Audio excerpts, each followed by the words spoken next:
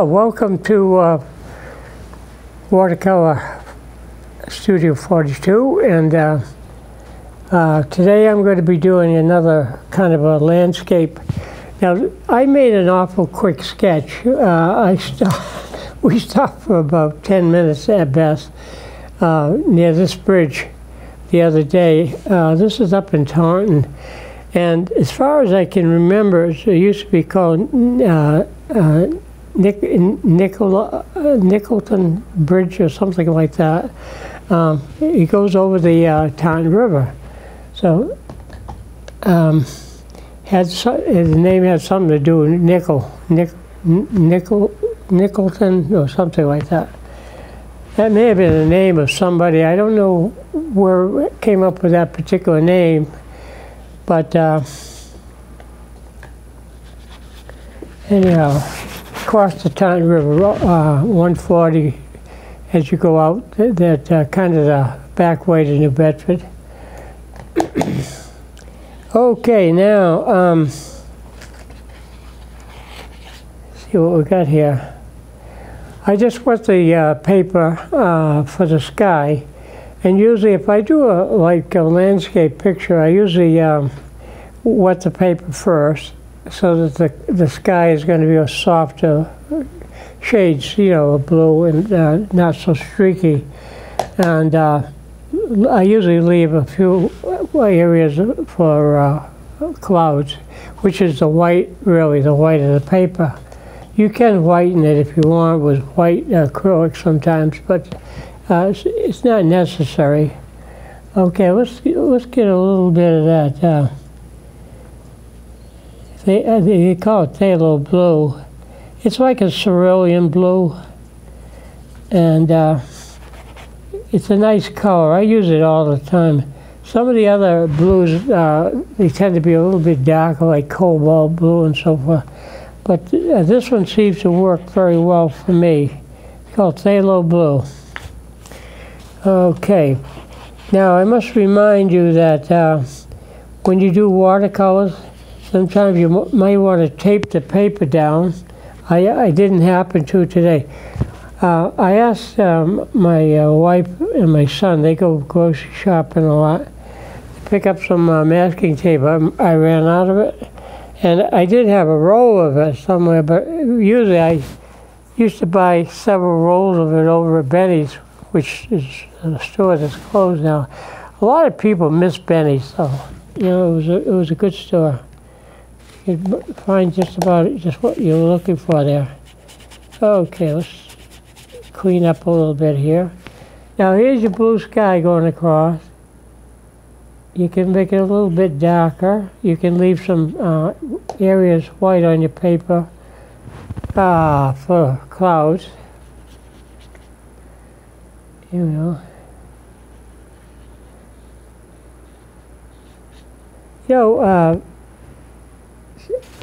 It seems like most everybody now, because I'm not out there that much as I used to be, but a lot of people have taken up watercolor.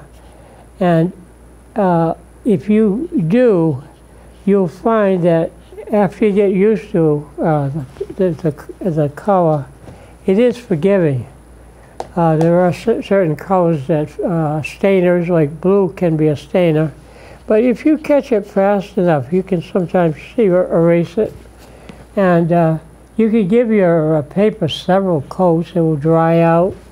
If you're painting outside, a lot of times, if it's a really warm day, I usually wet both sides of the paper so it keeps it a little bit moist longer that way.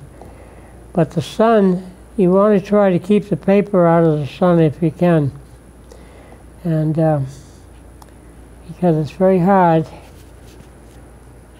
to kind of paint through that glare sometimes of the sun hitting that white paper.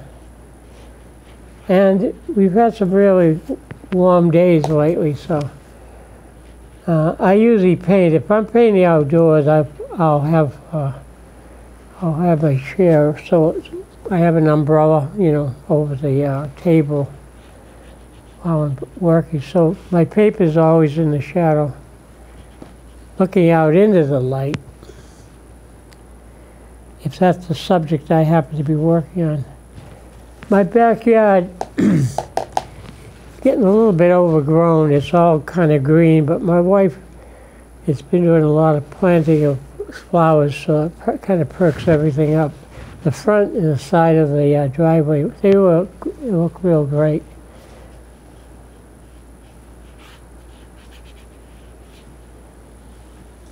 My wife loves color. She loves the color. Okay, now, because the sky is such, I'm going to paint the water down here. Now, I probably mentioned this is part of the Taunton River. Taunton River flows through the city, kind of wiggles its way, zigzags and so forth. And it's similar to what we have in Attleboro, but ours is a 10-mile river. And I think the Taunton River is a little bit wider and, and longer than 10 miles. Kind of meets up, the Taunton River actually empties into the Narragansett Bay, I think. Eventually the fresh water of the river mixes somewhere around Somerset, I believe, with the salt water coming in, the tide of the ocean coming up there. Kind of interesting.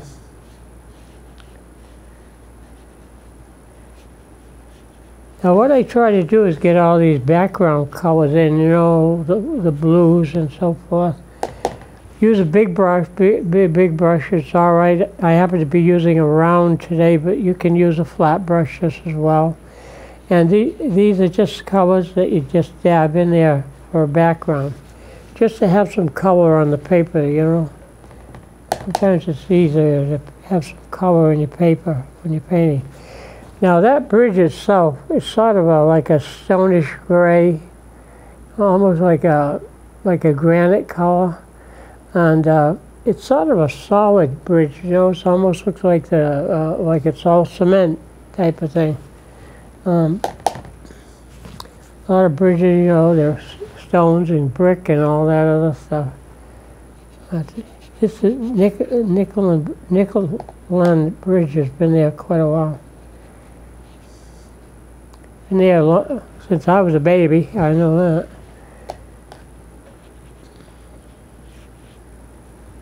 Okay, now let's see. I can go a little bit heavier with the blue for the water. Why don't we do that while we're at it? Right through here and around the corner there. It kind of vanishes off in there somewhere.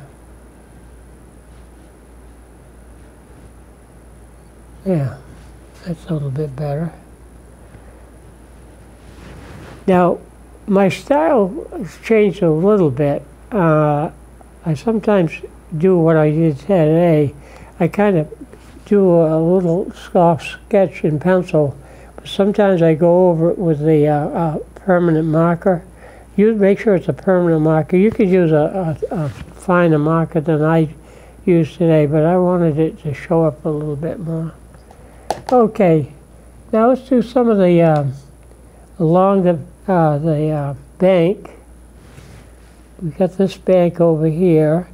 By the way, this river right now is kind of lower. And I don't know why with all the rain we've had lately, but needless to say, it's quite a bit lower, so you see the banks more. And that's famous for the heron. Heron come up in spawn or whatever they do. And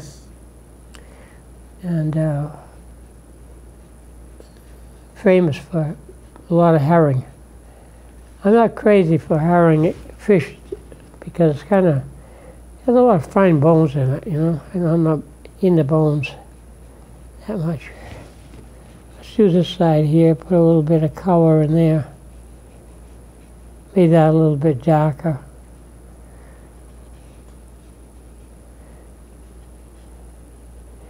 And anyways, when we do have a lot of rain and snow during the winter, the banks of the Taunton River do spread out.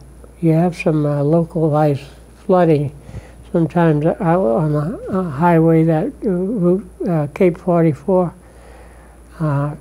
road, and sometimes that water comes up to the level of the road, which is quite a height.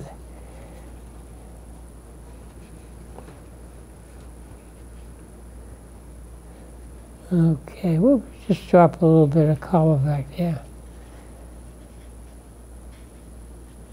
I like fall because it has, you know, you put so much color into the your picture.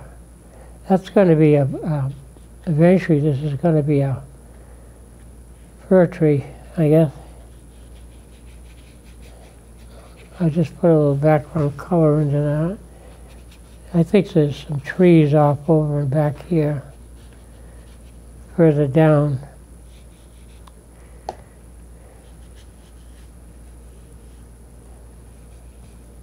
I'm not making a false border because I just mentioned earlier I couldn't find my masking tape. Somewhere, I don't know what happened to it. I think I see a roll over there, but it's not mine. Belongs to the TV studio. Okay, let's just kind of fill in a little bit around here. Go to the edges. A lot of times people leave it kind of, leave the edges, they don't push the color as far as they should probably to the edge. So you end up with too much white around it. Go a little darker there,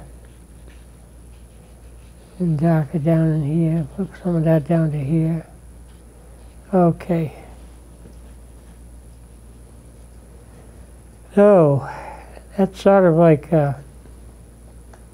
nickel and bridge. Now,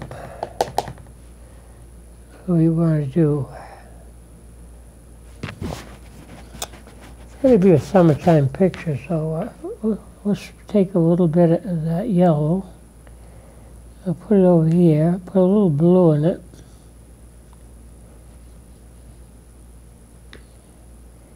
Yellow and blue is supposed to make green. You can get some green out of this. All right, we'll just start dropping some green in here.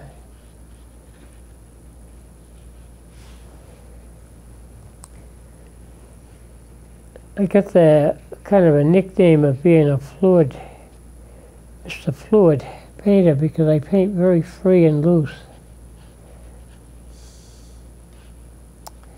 I can tighten it up if I have to or want to. I don't have to paint as loose.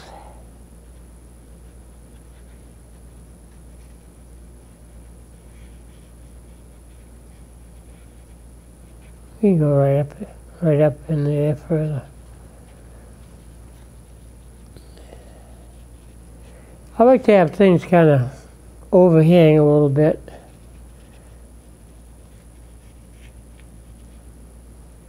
We can go a little darker with that, some of that, get more blue into the yellow here. Now, get too much blue in the brush sometimes it don't turn green. It doesn't turn green. That's better. It's got to be a little darker green in here. And it's always a little bit darker, underneath. Keep in mind where the light source is coming from. I think in this case I'm going to have it coming in from the right side to the left.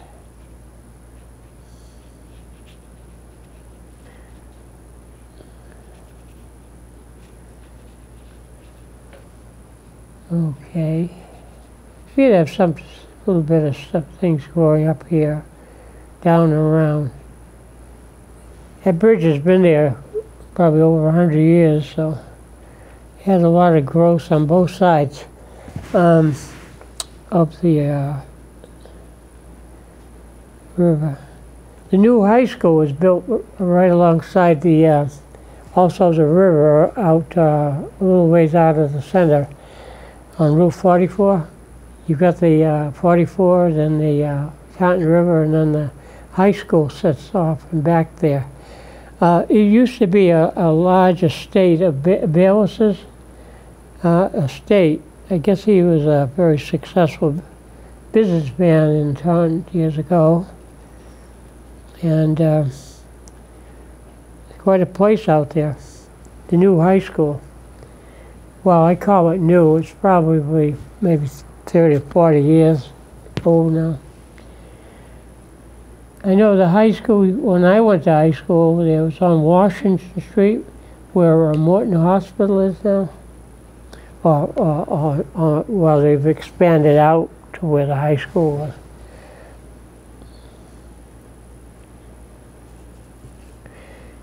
A nice high school out there. The trouble with the high schools that they used to build, they didn't know that there'd be that many cars like today. So they never provided more land for parking lots.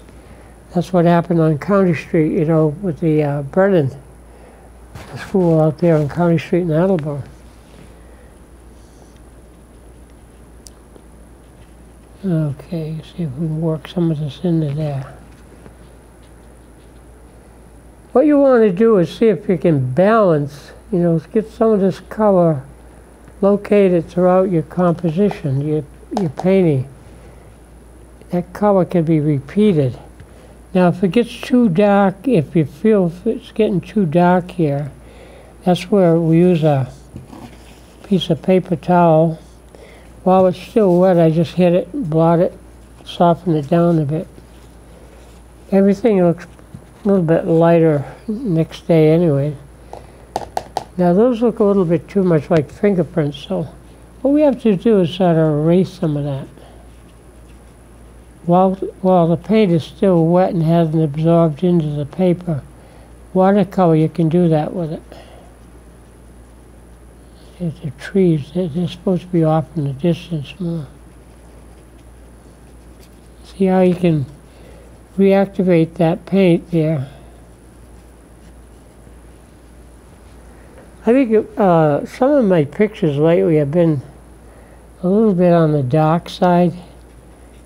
Gloom and doom, you know, some of these things. And I like to make things a little bit livelier and brighter, if I can. This is going to be the dark side. And the light's supposed to be coming from the right to left. Get some more texture in here. Now, for the most part, everything along the river itself has pretty much filled in and grown in. There are some areas, as you get further down towards Somerset, there's sort of like a yacht club, and they moor a lot of the smaller boats there. I think my father-in-law, well, I don't think, I know that he used to keep his boat down there.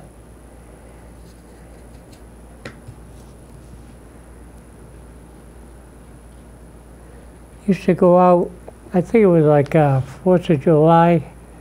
We'd go out on the Taunton River and watch the fireworks somewhere off in the distance around Fall River area.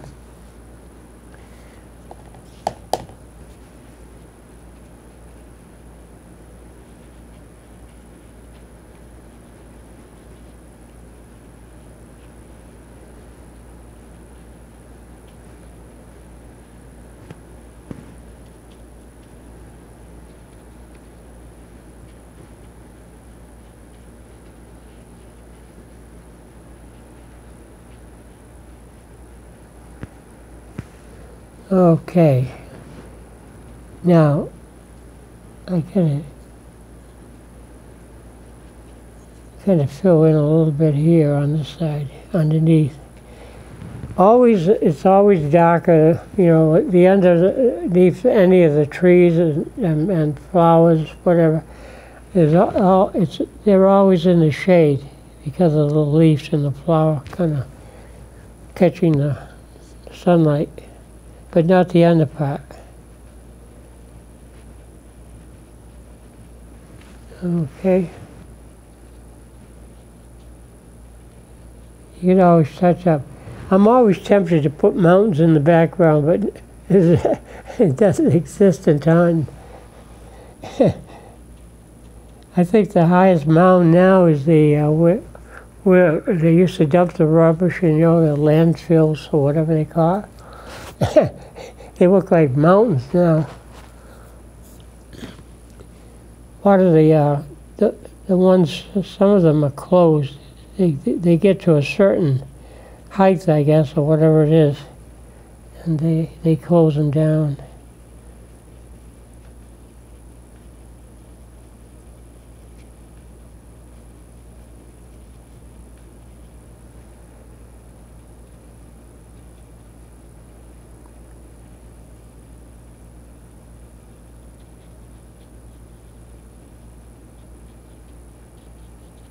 Okay, we'll give that a break. Now, somewhere I had some Payne's gray.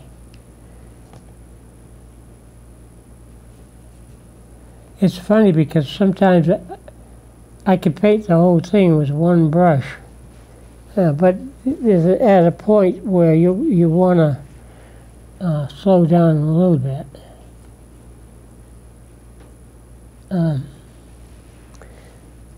Some of the areas are kind of fussy.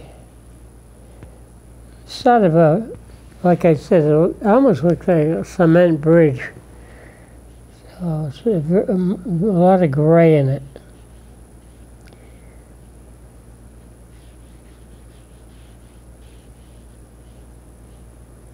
And it's sort of tall, the sides on it, because they do have a sidewalk that goes over it, and they wanted the sides to be high and filled in more so that nobody is going to accidentally fall into the river. It's quite a drop. That kind of goes off, disappears. And then it has some columns. The columns are going to be, there's one in here, and there's going to be another one along this side there. Okay. Cars are going over it. It's a fairly busy area. It has there's another street that comes out into here. And of course all the cars that are going towards East Taunton and New Bedford are all going out that way. So it gets busy.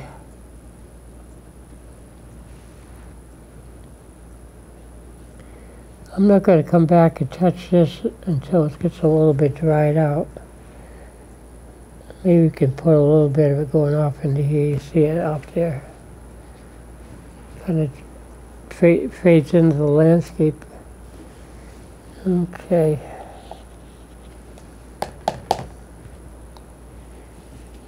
Take a piece of this. See if I can take some of that paint out. Yeah. It doesn't have an awful lot of texture. It's sort of a kind of cement blocks, huge, not really like small blocks that you use, but much larger. Okay, now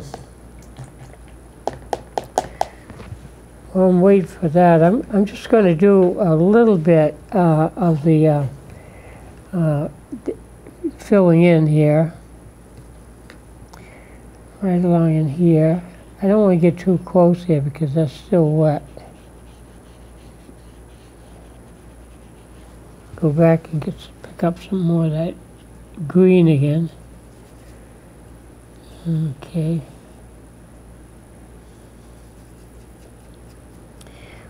Start getting a little bit, quite a bit darker because we want to show some of the contrast here. Let the bridge to jump out a little bit better.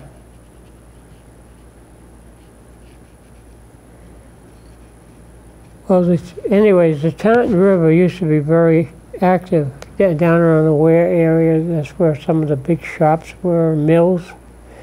And they used to bring I guess some of the cargo used to be shipped down to the river, towards Fall River and out that way, New Bedford area. So they would have several barges come in, and pick up things. Especially before they had, vehicles. My dad, when he first started working, he worked for Stanley Woods Grain Company, and they still had horse and wagons, horses to deliver the grain. So he was with teams of horses there for quite a while.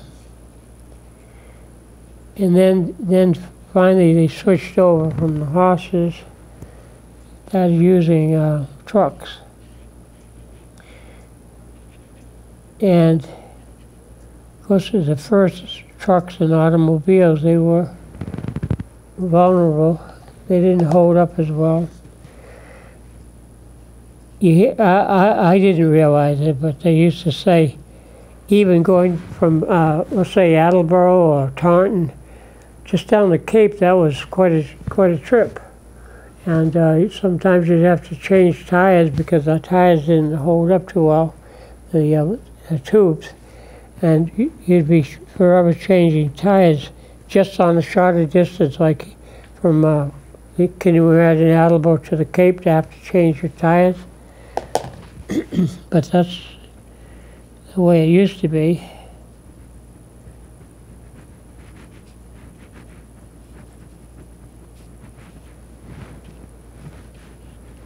Okay, now let's see. I suppose you can always add more texture.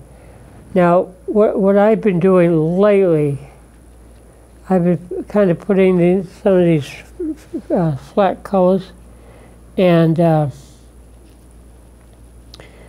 letting the paint dry. Then I go back into it with my permanent markers. You can't paint into wet paint. You have to let it dry, and then you can draw into that. Once the paint's dry. I don't know if you've ever tried to use markers on wet paper surfaces. It just doesn't work. Okay. Let me do some more interesting texture down here, maybe. Now, this is if you want. You can make an attempt at adding a little bit of color to it. Right now, we've got the blues, we've got some greens and yellow, and some of this burnt sienna. But you can add a little bit of color to it. There might be some plants along the shore. They might have some yellow. Just use your yellow straight. You might see something like that. Some different flowers and plants. Now, what I want to do is, if that's dry enough, I'm going to do some work on the bridge. Just to give it a little bit more texture and design. It has sort of like right in the corner here, a little bit of a shadow. Like a little wedge you can put in there.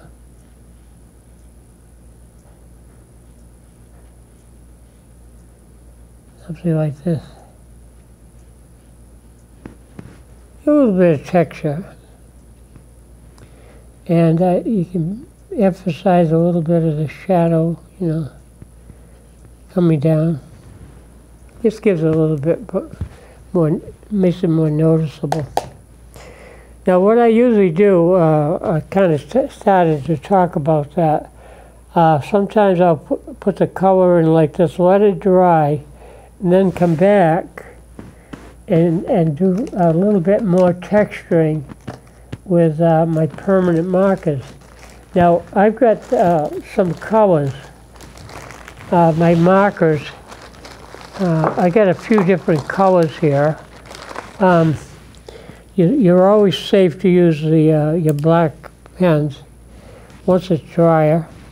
I think I have a thinner, finer tip pen here, and you can use color. This happens to be, I think, brown. Yeah, I guess it is. Now, if you want to put some brown in there, some thinner lines, maybe some shoots of grass growing up, let it dry though first. And you can put a little bit more color over here if you'd like in your picture. But you certainly can add a lot of detail. Sometimes what I do, if the sky's drier, I can take, well, maybe any marker that might be a little bit darker. You're always safe using black. But if you want to put a couple of birds flying, just put some little birds up there. There's always some coming by. Let's put 3. I'm big about uneven numbers. And get some birds up there. You certainly can do some texturing. You can make some pebbles by hitting the paper with some dots. You can make this look more like sand along the shore here. And what we want to do too, you can take maybe a little bit, I wish I had a lighter shade of gray with some of my fine markers, but you can use other colors. You can use, I don't know, maybe a little purple. I don't know if that would hurt. Purple on the trunk? I don't know. Just put it right next to the black. You could try that. Kind of adds a little bit more color. A lot of people, they use markers if they want to put in some, finer detail on the bridge. Make it show up a little bit more, especially along the top edge. Now, if you feel a little bit more comfortable with this, you can use a ruler, and you can go over the a little bit with a ruler. See, it kind of brings it up a little bit more. You can have this go off here, use the ruler, or use a freehand. You can put more texture in here, some of the markings on the bridge.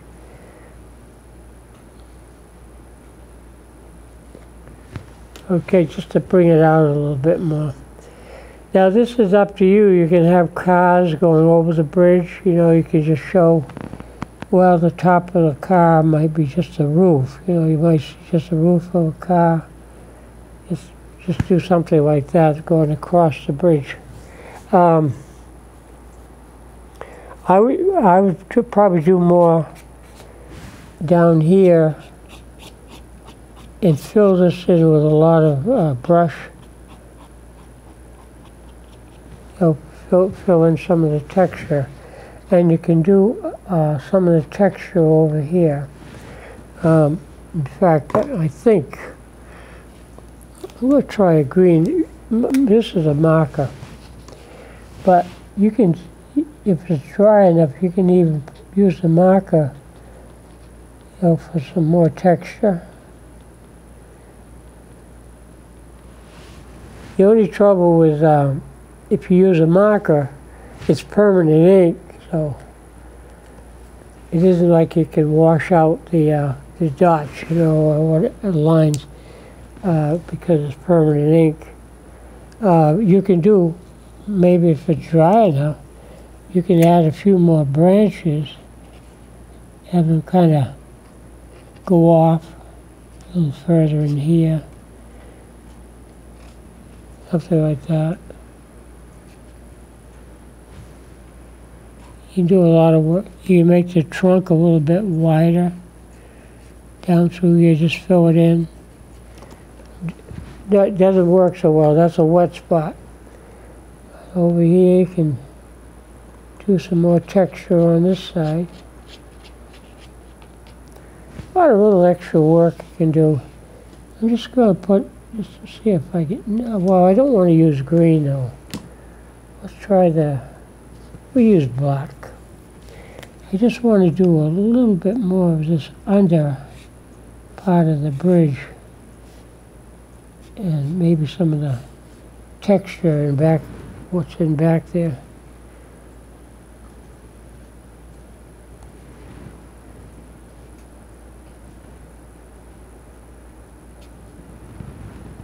There you go. I gotta check. It's been a long time, like I was trying to pronounce the name of the bridge. As far as I know, it's Nicolet Land or something like that bridge.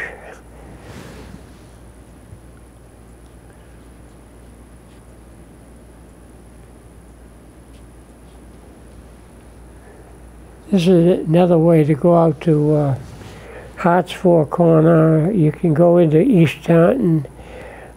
East Taunton used to have a huge textile mill, and they used to call it, I don't know if it's still operating or not, and Antonio Mill or something like that. Antonio, yeah, something like that. It's been a long time since I've lived in Taunton.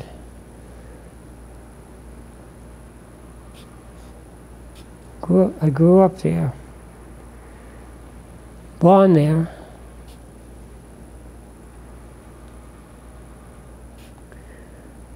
I used to tell people my house was on Winthrop Street. My house was so close to the railroad track. I used to kid about it, but it seemed like if you rolled out of bed, you could get hit by a train. One corner of the house is, I don't think it's more than 10 feet from the rail, really, one corner. And so years ago, of course, they had the old steam engines, and they were noisy. They were noisy. And also, of course, they burned coal, so all that soot would come off. And if you put anything out on the clothesline, it would be all little specks of soot, so that when whatever you hung out there white, like bed sheets, you'd have to brush all those speckles off, you know, caused by the train. So it's not the best idea to live too close to the railroad tracks. People that used to come to visit, they'd run outside to watch the trains go by. And of course, when you live next door to the trains all the time, that's not a big deal. You get used to them, you know, you don't even think about it anymore, about the trains. As long as you're not out on the tracks, I guess.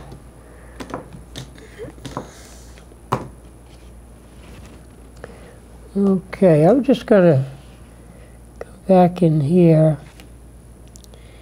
That's a little bit too dark. A little bit too dark. I'm gonna pull that around. You can make maybe some boulders and rocks in here if you want. On the edge of the bank, you know. Put some over here. Something like that, whatnot. Next week, I'm going to try to do something with some boats. And I found by using the figure 8 on the side, you can kind of get that curve of the bow of the boat, how it curves up, you know. Get that angle shape. Okay, now if this has a little bit too much of green, you can always add, like I said, a little bit of a hint of color. I I used to have an orange one around here. I don't know what happened to it. Yeah, that's a little bit like orange. I don't know if you could drop that in there or not. Let's see if I can use a brush.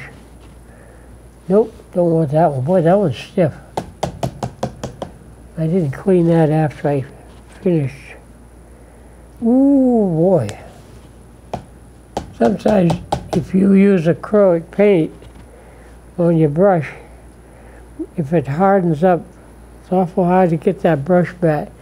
You almost have to hit the brush, the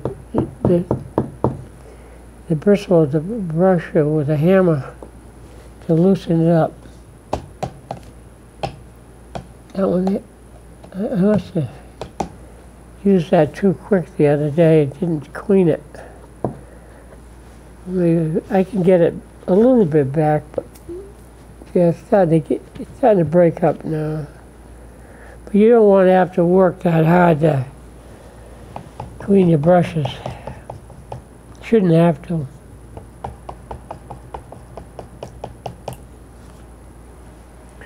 Yeah, it's starting to loosen up now. So it's set in the water. You use warm water at home to clean your brushes and whatnot. Okay. Now, I got that orange out. I want to dab a little bit of that here and there. Make it look like plant. We have some nice colored, what do they call it? Lilies? Tiger lilies, whatever they are. And they come back every year.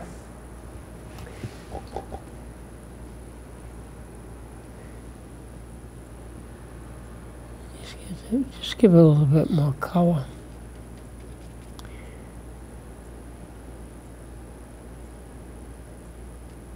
Put some spots in there.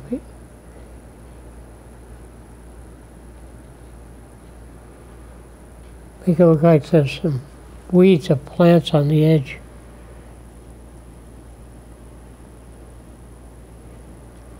One thing about watercolor, sometimes you have to let certain things dry before you paint into it. That just gives it a little bit more oomph to it. And some of these things you can pull out. You don't want them to be too dotty.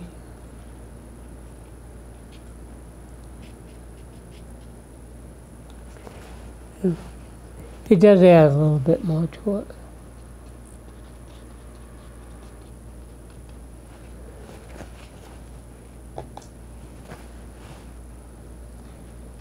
Just add a little bit more, put some of that color up in here. You have to be careful though, you don't get too carried away with color. Sometimes you have to let it dry out, see what it looks like in next day. There we go. You get the idea of that.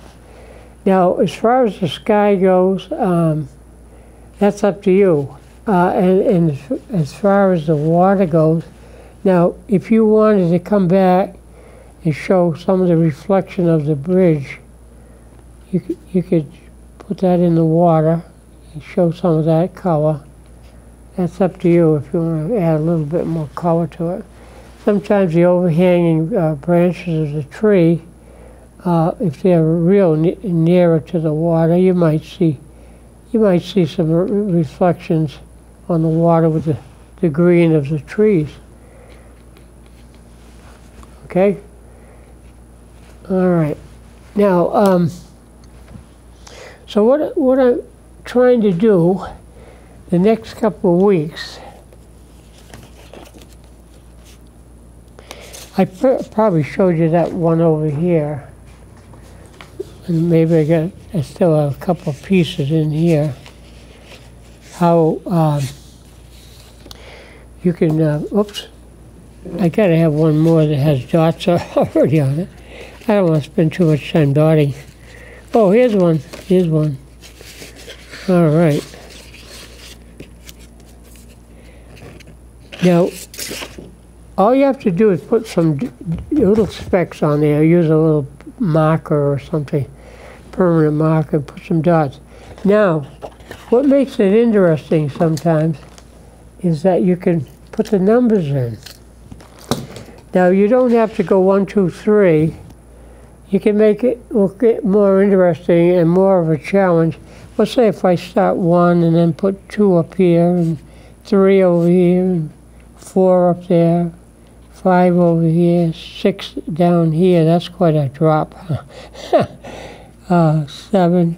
You know, you can number the dots, and then if you have a ruler or don't want to draw it freehand, you start with 1 and you go to 2. Now, let's see where we are at here. Okay, I see 2. Where did I put 1? Oh, okay, down here. So what you do is where you put the dot and the number next to it, all you have to do is draw lines up to it. Then you go where the 3, from 2 to 3 dot. That's over in here somewhere. Yeah, right there. So what you're doing is just taking and drawing a line from 1, 2, 3, 4, 5, 6, and you come up with some sort of irregular pattern. Now, if it starts to look like something, but coincidentally, that's okay. If it starts to look like an animal shape or a fish or a turtle or bird, whatever it might be, that's okay to do that and make it into something. Let's see if I can find something here where I can, I can find a heart shape easy. Watch this. Come up here. It's going to be a kind of a bumpy heart shape, but nevertheless it is a heart shape. sort of. Okay, see how you can find a heart shape and you close it in there. It's like I said, it's kind of a bumpy one, but you can find different shapes. Now, let's see if I can find something else. Well, you can try this one. Looks like a kite. It could be a kite. Now, that could be the tail on the kite, something like that. You can add extra little lines here and there. Now, also, this heart shape, you can turn that in. I put an eye in here, right? Here's the eye. You can put some legs on it, something like that. Put some feet on it, and you got yourself a bird. Now, for the feathers, you can go up to that dot, back to this dot, down to this dot, into here, out to here, back to here, and you can add the bird. Now, some of these other dots can become like branches. So you can have the bird resting on a dot that could be a branch. I can make the branch a little wider by connecting some dots over here, whatever. It's kind of fun to do. So you can have some fun with that, connecting the dots. I hope this shows up at home. They just made it like a bird perched on the branch. So things like this, they're fun to do. Another thing to do sometimes, take a pair of scissors and just cut out some irregular shapes. And you can fold the paper if you want the shape to look symmetrical. I'll do one. I'm not gonna. I won't. I don't think I have a pair of scissors in the box or bag, but I'll just tear something out of here. I went too far. this paper tears stuff. I think you're safer using a pair of scissors. But you could tear out some shapes and do this. You open the shape up, and all you have to do now is just trace around some of the shape. But you're safer to use a pair of scissors and probably a piece of paper that isn't quite as heavy as this, okay? All right, so there's a lot of little tricks of the trade that you can think of. Now, here's another thing.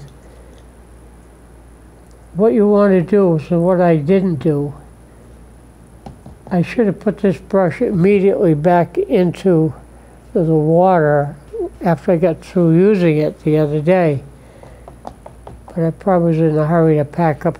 Sometimes we paint outside a lot. But here, by leaving it in the water, we know that it's watercolor because it's back to normal. It's back to normal.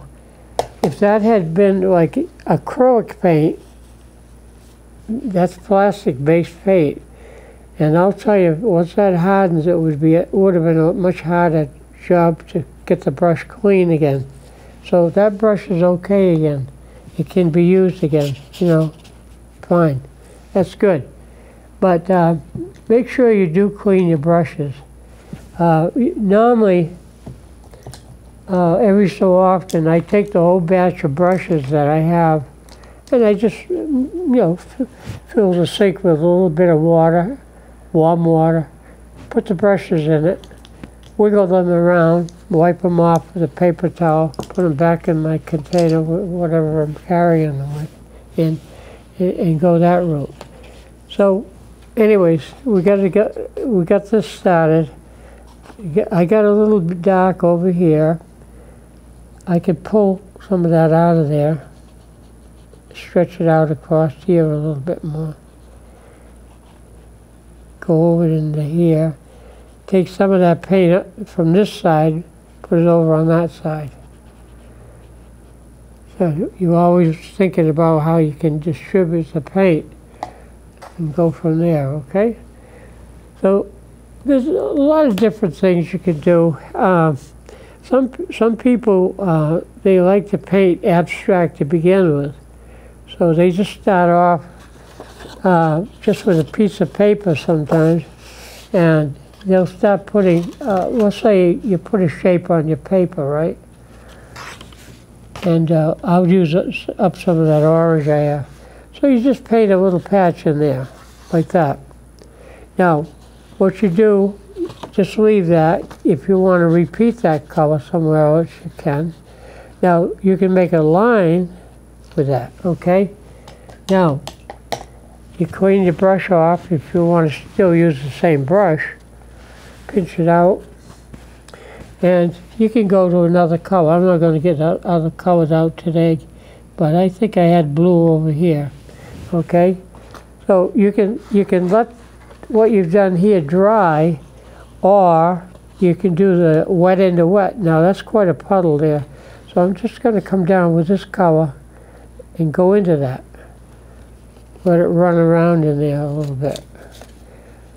That's if it's real wet. Now sometimes you get that hard edge, you get a heavier edge, then it softens out. Now if you want, you can keep this lighter by keep pulling it out while it's still wet. You can stretch that out. You can wiggle your paper around. Make sure you have a cloth that covers the table. But you can wiggle the paint around. You can take a straw and blow the paint around if you want, and do some different things with it. Now, what I'm doing now, I'm taking this blue and I'm distributing it in certain areas. It can be a brush stroke, it can be a dot, okay, whatever you want to do with it. And if you've got some puddle square going, you can wiggle those edges. You can blow on it Or you can use a straw, control it better, and blow on it with a straw and do all sorts of different things. And you can make colors go up against another color. Okay. You can paint some of the background in, fill some of that in. Whatever you want to do with that. Well, I kind of ran out of time here, but I was just kind of showing you some different things. But brushes up, and we'll see you next week, okay? Thank you.